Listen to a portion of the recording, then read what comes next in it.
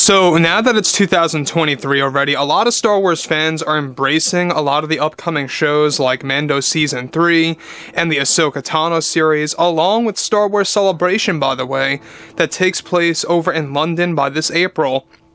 That's really going to kickstart a lot of the announcements of the future Star Wars shows for the upcoming roadmap that's being formed by Favreau, Filoni, Iger, and yes, even George Lucas. This is Mike Zero. Subscribe if you're new and like this video to see future Star Wars updates. I'm also on Twitter at Mike01. I thank you all so very much for the kind support. Now, one thing about Disney Star Wars right now is that there's a lot of change happening behind closed doors. Basically, Iger has been getting very much desperate and going into damage control mode, going into a panic because he wants to keep his legacy alive. And it has been pretty much, hinted at that Iger's not going to stay as the CEO for as long as you think. Now, he's not going to be around for, 10 years or 6 years even. This is more of a temporary shoe-in that Bob Iger came back for to really kind of propel Marvel in the better direction and Star Wars in a very good direction. Basically, we all know that Phase, 4 kind of lacked a little bit when it came to Marvel. And now, of course, with Star Wars, they're trying to really build it from the ground up. That's what 2023 is all about. It's really about building Star Wars from the ground up again. And it all begins with Mando Season 3 and the Ahsoka Tano series. Again, these are very important shows because these shows are really going to convince fans on whether or not Star Wars is back in action. So with that being said and all, what's even all the more exciting about what recently happened between George Lucas and Kathleen Kennedy.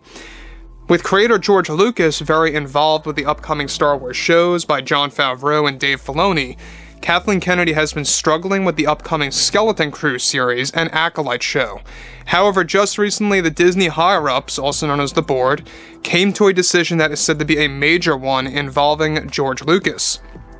Now, just recently, the Disney board dropped Kathleen Kennedy as a producer from one of the upcoming Star Wars shows that is said to be one of their biggest Star Wars shows yet.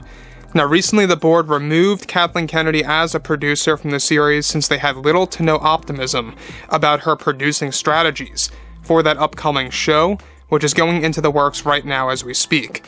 Now, recently the Disney board members decided to allow George to become a producer of that series, taking over Kathleen Kennedy, with Jon Favreau by his side as an executive producer to help handle the show properly. Now, let me just stop right here for a second. Now, in case we did not dive into this just yet, this is all about a show called Star Wars Mandalore. And basically what Mandalore is going to be about is that it's basically going to be treated like, I don't want to say it's going to be like the Avengers of Star Wars. I know some fans may hate that, but it is kind of like that. It's where all of the characters are coming together and they're all going to split up into different groups, basically, is what's going to happen. So, Mandalore, it's supposed to kind of start off with this big thing where all of the major characters are going to join. Luke, Ahsoka, Din, Grogu, Sabine, Ezra, Eris Syndulla, you name it. And really kind of grouping out across the galaxy. For example, Ahsoka and Luke going on a mission, Din and Grogu going on a mission, or Sabine Wren and Ezra Bridger going elsewhere. It's stuff like that. And you know what? I don't have a problem with that at all, to an extent. Now, we already know that storyboards have been created for Star Wars Mandalore, multiple illustrations by both Jon and Dave that have been finalized to be used in a script, which, by the way, is going to begin by this upcoming spring, so give or take maybe around April, perhaps the very beginning of May. And there's a lot of work being poured into Star Wars Mandalore. Even Jon Favreau hinted at the show that he has a show that he's creating that is going to be considered the evolution of The Mandalorian. We also have another show, Ghost Track, that's the actual code name, of a Thrawn and Ezra Bridger focused series. Now, you can see that the shows are beginning to kind of build upon each other, how each show is serving as a branch to kind of create other spin-offs. Basically Ahsoka brings Thrawn and Ezra into the mix. then Thrawn and Ezra get their own show. In that show, you might get new characters that may very well be getting their own show after that. So it's very much like a very, branching out system by Jon and Dave. Now, on to the next thing. Now, this show is said to be titled Star Wars Mandalore and will be the evolution of the Mandalorian series and considered a Bo-Katan show and the origin of Tar Vizsla, a guy who, by the way, was both a Mandalorian and a Jedi. The series is set to showcase the Mandalorian and Jedi wars and battles, while also jumping to the present time, featuring Bo-Katan, Din Djarin, and Luke, with Ahsoka and others like Thrawn. The series is set to focus on 2 wars, one led by Thrawn in present, and one between the Jedi and Mandalorians in the past, along with the storytelling of Tar Vizsla and the construction of the dark saber and its origins. Very interesting stuff, I gotta say. This show is really looking even better than The Mandalorian, if I really have to say that myself here. I gotta tell you, I mean, when you look at Jon and Dave's work, it's really becoming more and more embedded within the mythology. Now, again, I don't want to say that Din Djarin was a boring character in the beginning, but I think that he really became all the more interesting when he had that conflict between himself and Bo-Katan that's going to be told in Season 3, and how the Darksaber kind of gave him this extension as a character aesthetic-wise.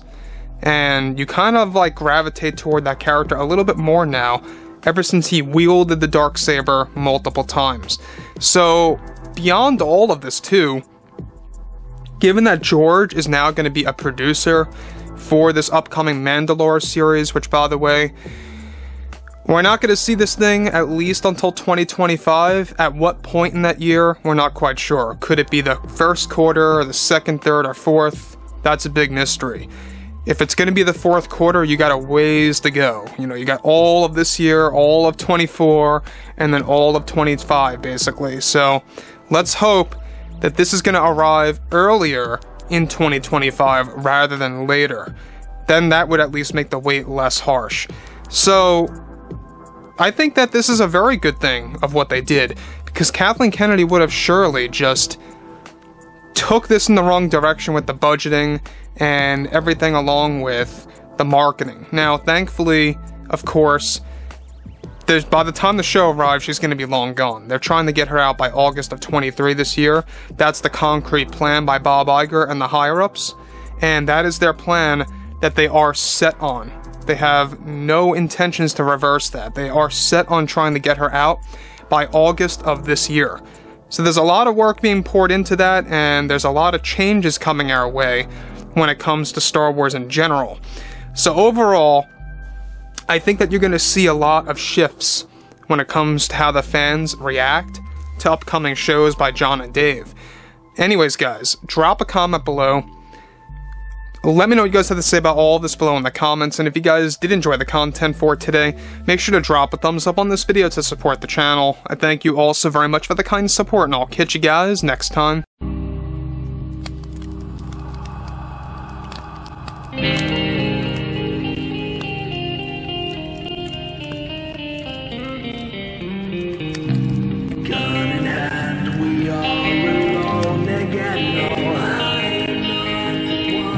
From night to morning.